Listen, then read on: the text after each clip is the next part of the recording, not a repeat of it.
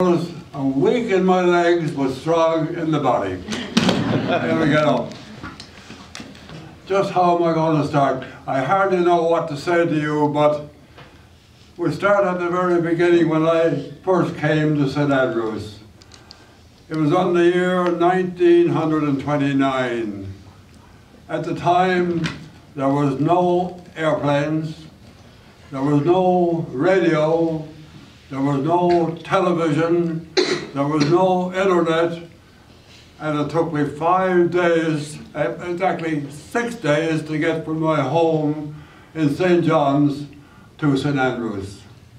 5 days on a boat from St John's to Montreal, and another day then by train and different land transport to get here to St Andrews. It was quite a job. But before I go on further than that, let me tell you that my legs are weak. I have to have this little old baby carriage with me all the time, but my upper body is pretty strong. Do you want to sit down? No, I'm going to stand up. I tell people that I'm like Peter Pan. I never grow old.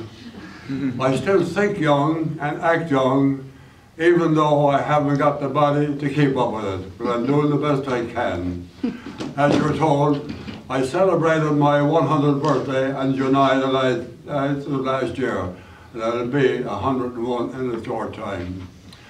It's a pleasure to be here and tell you something about my first days at St Andrews. After the 6 days that I spent coming here, my mother accompanied me from St John's to St Andrews. We arrived here on the first day of September 1928, and we arrived in the office of Dr. D. Bruce MacDonald. Most of you remember that he was the headmaster of this school for many years, one of the popular headmasters. I've told people that I sat down in D. Bruce MacDonald's office with my mother. She and the Dr. D. Bruce had a conversation about me, and I sat there like a mouse, frightened to death, that I was in the presence of this great man. But anyway, the result was that I was left at the college and my mother went home, and I spent 9 months here in St Andrews in my first year before I got back to my home. I did that for 3 years. Those years were spent, as I was here, I remember that most of the boys, and there were numbers a little over 200 at the time, most of the boys were from Toronto. But there was a few other places. I had a friend from Casey, for instance. I had another friend from Belleville and so on. But most of the boys were from the Toronto area. And on those weekends, they would be able to go home to their parents, but I wasn't able to do that, and consequently I spent my time here in the college. Now let me see, I'll do a bit of thinking, see what I'm going to tell you. Memories I have about the school. You know, when I came here, there was no chapel, there was no McDonald's house. I watched both of those buildings being built. And I remember that for the chapel, we had a Toronto, the whole cadet corps, attended a church service. And I don't know the name of the church, but it was located on the west of Yonge Street, on Bloor Street, about a block over there where there was a hotel there. There, that hotel. And after that service, we'd get out and we'd form up and we'd march all across Yonge Street, all along Bloor, across Yonge, and over. There was, I can't tell you the name of it, as you get over about 500 yards, Bloor Street goes down and up. Some of you might know it. And the train used to go down and up and park in front of Branksome Hall. You know where Branksome Hall is? And that's where they were dismissed. And the boys that lived in Toronto got to stay in Toronto for the day when fellows like me were carted back to the school. Jeff, you see, sorry. I don't know whether they're doing it for you today or not, but they used to have a dance here for the boys, and the senior boys had their ladies come, and they had good dances here. I was never old enough for that. I never got to do that, but I was a nuisance on those things. I remember the place used to be decorated with balloons around the steps in the house, and we used to throw pins at the balloons. And the pins would hit the balloons, and they go bang, you know. So we were a bit of a nuisance too, you know. I had another case that I remember I got away with it, you know. I suppose, how many of you are pulling stunts and doing things you shouldn't do? I guess every one of you don't. But I was one day, we used to make a water bomb. You ever make a water bomb? You fold the paper up and turn it into a water bomb. Never done it? I never sure how to do that. But you fill that with water. One day I was up on the 3rd floor in the bathroom, and there was 2 or 3 boys walking along, and I had a water and I threw it down. It splashed on the street in front of them. They looked up and they came looking for me. They never found me. But I don't know what would have happened to me if they ever did. You know. Well, talking about being naughty, Bill. Huh? Talking about being naughty, did you ever get caned? No. No. Well, I tell you, there were some that did. And it wasn't a very pleasant thing to look forward to. No. That was Dave Bruce's job. Dave Bruce McDonald's job. Yeah. I don't think I was ever, not only caned, but anywhere, treated badly in any way. I was a goodie. I got it once. Right to death half the time. Yeah. Any questions from the board? Yeah. How was the food? How was the food? Food was quite good. The dining tables, for instance, I have for breakfast, as far as I was concerned, I had no complaints on the food all the way through. I was happy with it. But a couple of stories about that. We sat in the dining room, and there was about, I think it was 8 or 10 at a table. There was, I think there was 2 4s, maybe not 10, and one at the end. When we walked in the morning, on the table would be a plain table of toast and a bowl of bananas. First we'd have grace, and after grace, if there was 10 boys, there was 10 hands went out for that bowl of bananas right away. I got one. We never ate the toast, the first toast that came in. We always hid it away and asked for seconds. It was always on the table so long it wasn't hardly fit to eat. So that's what we would do. And so that's my memory about that. But on the other hand, I don't know if you say grace at the present time at the dining room. If you do, maybe some of you say it for me, but partly my memory of is prohesive. No. Pro omnes tuis benefectes. Yes. Domnes gratis reverendoramus. Okay? That's it, Yeah. What did I leave out? A little bit. All of it, right? Pro omnes tuis benefectes domnes gratis reverendoramus. Very good.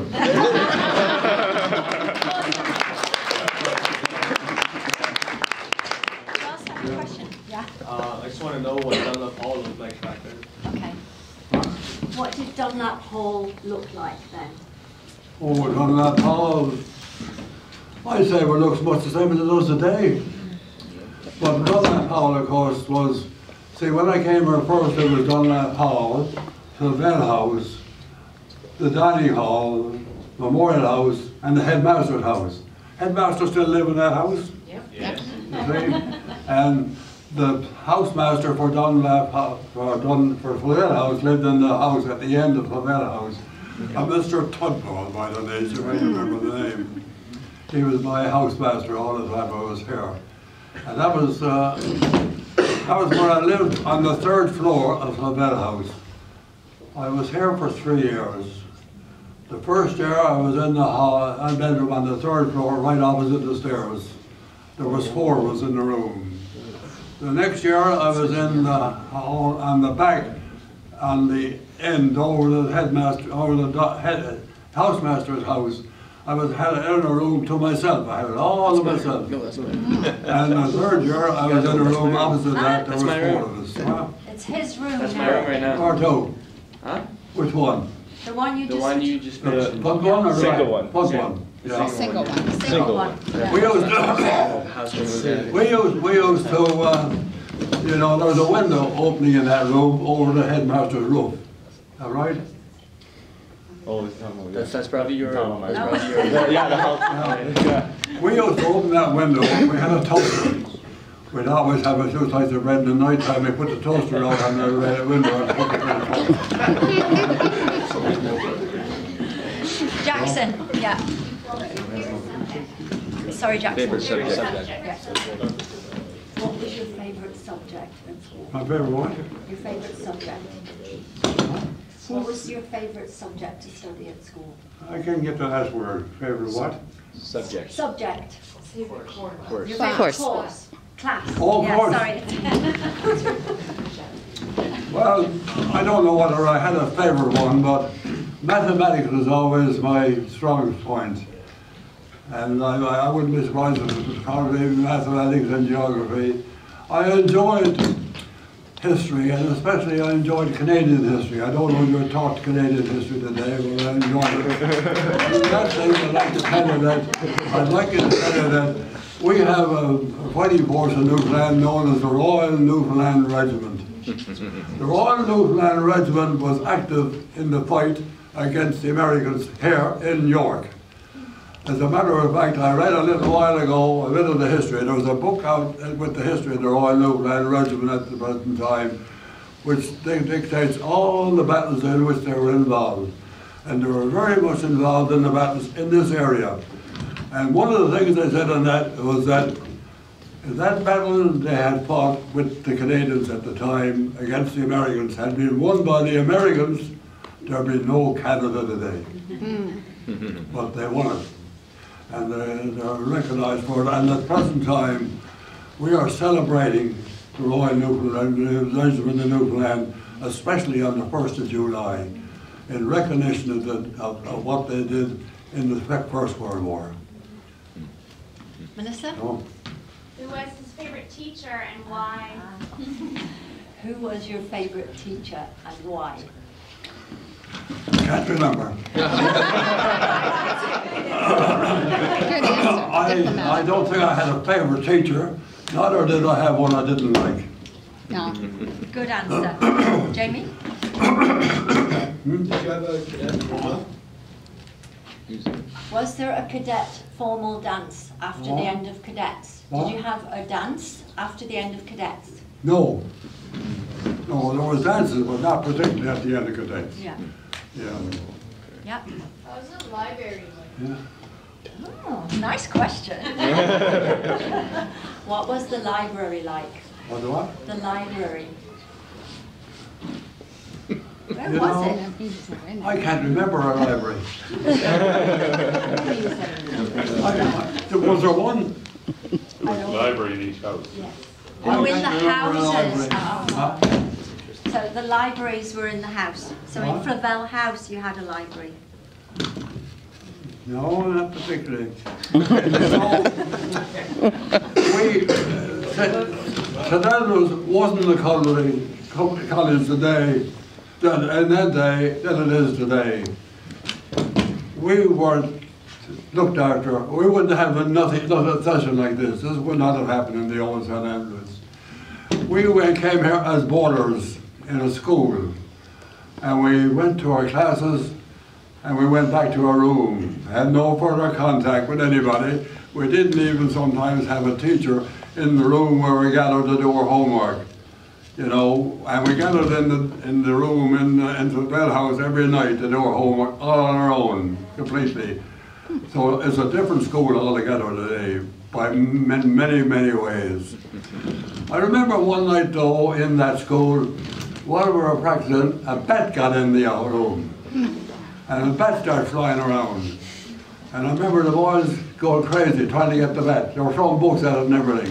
You know? But outside of that, that's the only memory I got of it. Okay, we'll have one more question. If there is one more question. Yeah, Kevin. What was his best memory being. Okay. What was your best memory of being at St Andrews? What? Your favourite memory of St Andrews? Well, I don't know what a favorite. All my memories of St Andrews are good. And you know, in spite of the fact that we're so far away, we had to take so long to get here, I guess I visited St Andrews as much as 20, 25 times. Quite often, never speaking to anybody when I came here, but I was in the habit of driving with my wife back and forth from St. John's to Toronto, where my family was. And every time I was there, I would come to St. Andrews and drive around, even though I never spoke to anybody. And I guess I did that 15 or 20 times, and never spoke to a soul. Just came in. I was able to watch the growth of St. Andrews, you know, for the time, because like I said, the first time I visited was in 1937. I visited here with my sister. And you'd be interested to know, I came part of the Honeymoon Bridge. 2 years after we crossed over, it collapsed into the river. And you'd be interested to know that when we landed in Montreal, I had to go to an office and get what they call a tourist license to drive the car in Canada. When I crossed back into Canada from the States that day, the immigration people weren't going to let me in because I was driving with a tourist license. They told me we were part of Newfoundland. It took me a long time to persuade them that we weren't a part. And we didn't become a part of Canada until 1949. By the way, one of the things I'm enjoying today is the red and white jackets that I see here. I don't think I told you before, but if I repeat myself, stop me. But if you made the first team in my day, you got to wear a white jacket. But if you made a second or third or fourth team, you had to wear the red. I don't think you do that today. Well, so, that was the thing in those days. You know, I meant to tell you first of all that as you see me here, I'm weak in the legs, but I'm fairly strong in the body.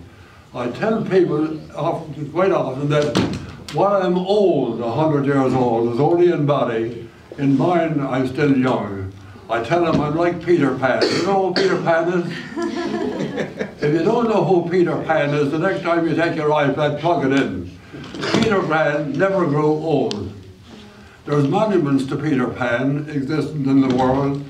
There's one in the US, one in the United Kingdom, there's one in St. John's, and there's one in California, and there may be 3 more. They're fairly popular, fairly prominent. So if you don't know who Peter Pan was, look it up on your iPad. What do you do? Just plug in Peter Pan, you'll get the story. Thank you. Thank you, Neal.